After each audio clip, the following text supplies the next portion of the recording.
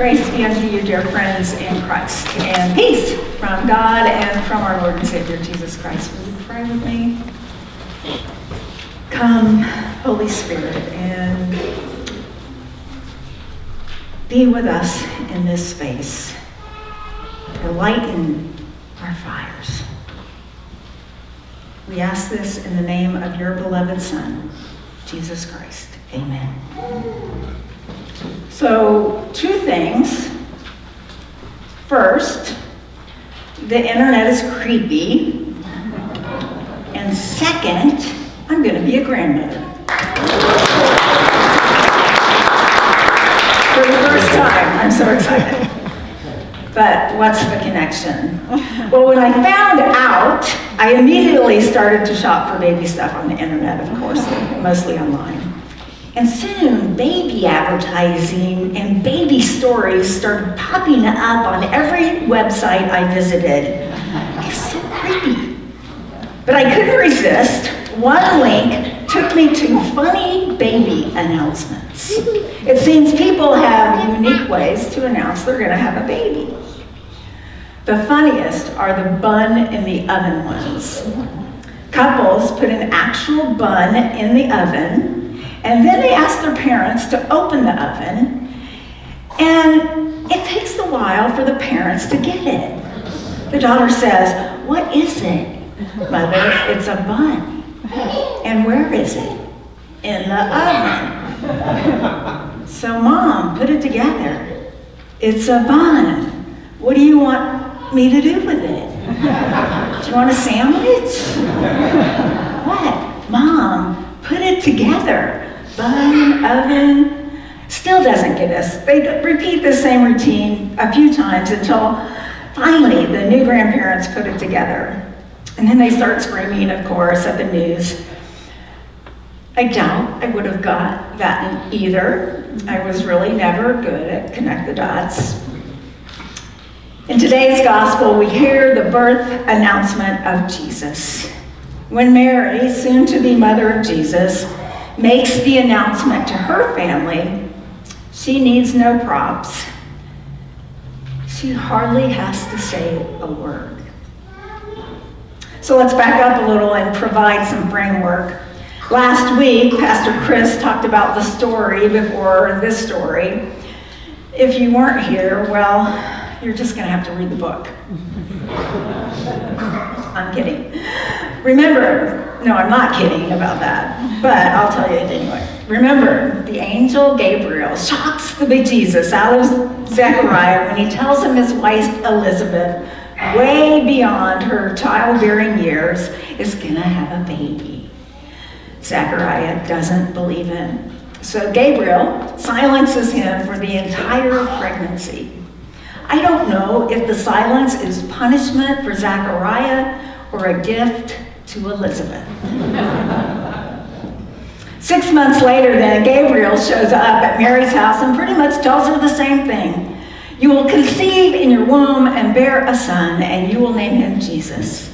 He will be great and will be called the Son of the Most High. The child to be born will be holy. He will be called Son of God.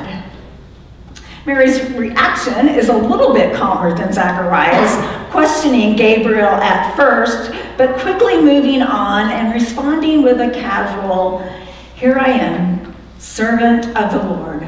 Let it be with me according to your word." As an aside, Gabriel also informs Mary she is not alone in this story, that her relative Elizabeth in her old age has also conceived a son. And she is in her 6th month. You see, because with God, nothing is impossible. So we catch up to today's gospel. The angel Gabriel barely gets a word out before Mary rushes to see Elizabeth. Luke doesn't say why, but we can imagine. Once she lets Gabriel's miraculous message sink in, I imagine she's freaking out just a little. It's like, oh my God, what were you thinking? Perhaps she wants to see Elizabeth to compare notes, to see if their stories line up. Mary gets her answer as soon as she walks in the door of Zachariah and Elizabeth's home and says hi. Little John the Baptist starts breakdancing in Elizabeth's womb. Elizabeth confirms the story's truth. Blessed are you among women, and blessed is the fruit of your womb. Blessed is she who believes what our Lord told her. Why is it the mother of my Lord comes to me? As soon as I heard your voice, John leaped for joy. Elizabeth's enthusiasm ignites Mary's. Before Mary even has a chance to dust the dirt off her sandals, she bursts into song, praising God for turning her entire world upside down. I don't know about you, but when I even get an inkling that God is about to turn my world upside down, the last thing I think about is singing. I think about running and hiding and finding excuses for why I'm not the right person for the job, but singing, not a chance. Last May at my ordination, my good friend, Pastor Deborah Samuelson, used Mary's story for the sermon. She thought it would be funny if she would play a little game comparing me to Mary, which was perfect, other than that little thing about being the mother of God. We are so much alike. Okay, so that's not true. But maybe you just need to stretch your minds a little bit on this one. Alike. Both of us were just hanging out, minding our own business, living somewhat comfortable lives when God comes completely out of left field and says, I don't know what you're planning on doing today or tomorrow or the rest of your life, but I don't think we're on the same page here. Have I got a job for you? Not alike.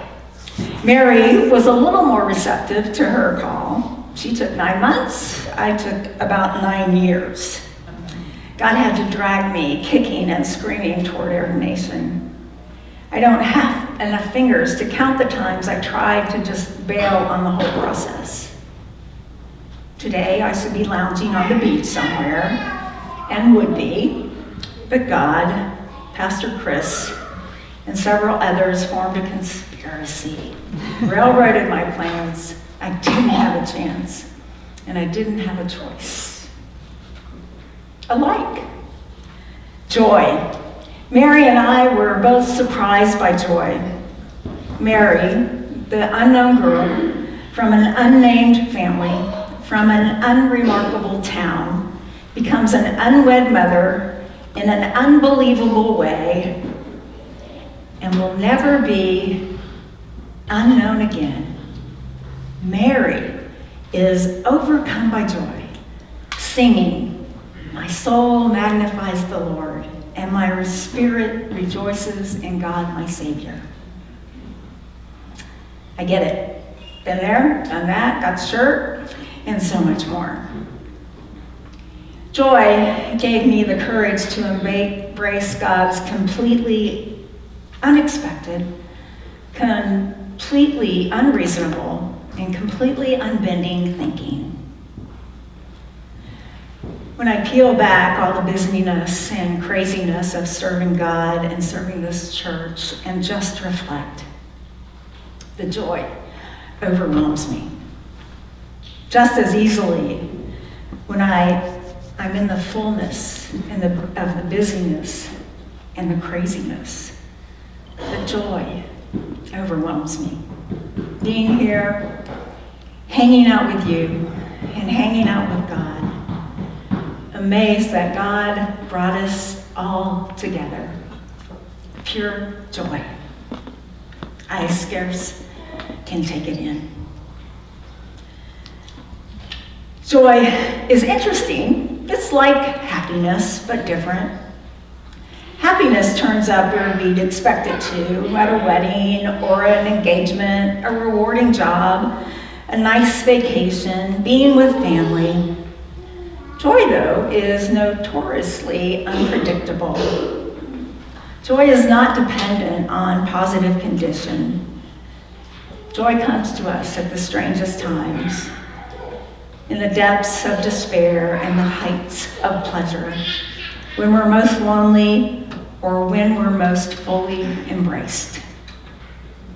The only condition essential for joy is the infallible presence of God. Joy erupts when we dwell in and experience the genuine presence of God. Self-abandonment frequently accompanies joy. I don't know which came first, but they feed each other. The more joy, the more self-abandonment. The more self-abandonment, the more joy.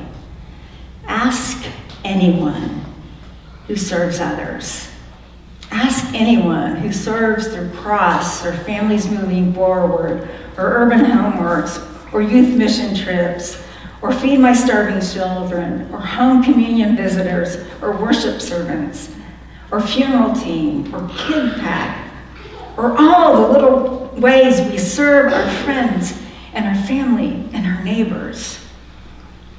The joy, we scarce can take it in.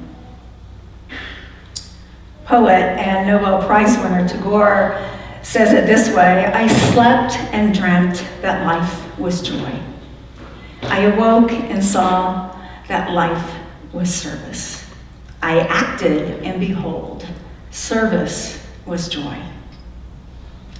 Jesus frequently reminds us to save ourselves, we must lose ourselves. Mary loses her life. Mary gives her life. And Mary delivers life into a suffering world. And joy is born.